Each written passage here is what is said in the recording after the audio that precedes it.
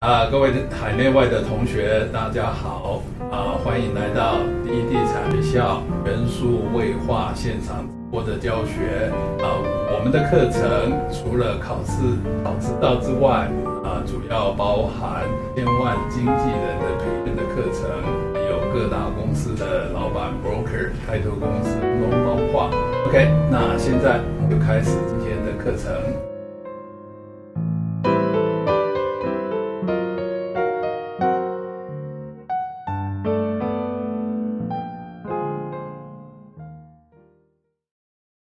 OK， 各位同学好，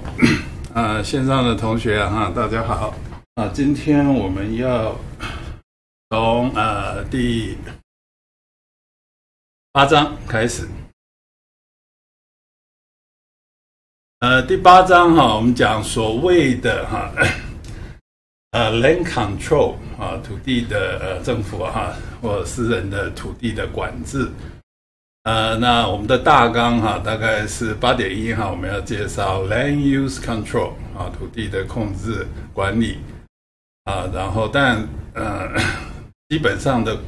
管理规划除了第4章我们讲的整个北美整个美洲分为35个primary meridian 的系统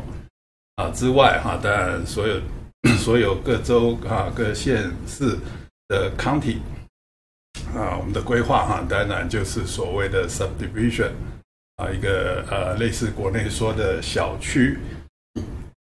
就是一个 Subdivision 然后8.3我们介绍一下Fair Housing 联邦的Federal Fair Housing Act 然后这个是公平租屋法里面当然后来修正了给主要给私人的住屋你可以有一些 exemption 然后我们也会介绍一些 practice fair housing 的法律哪一些是违法。最后我们会介绍一下所谓的 environmental issue 就是关于环境的污染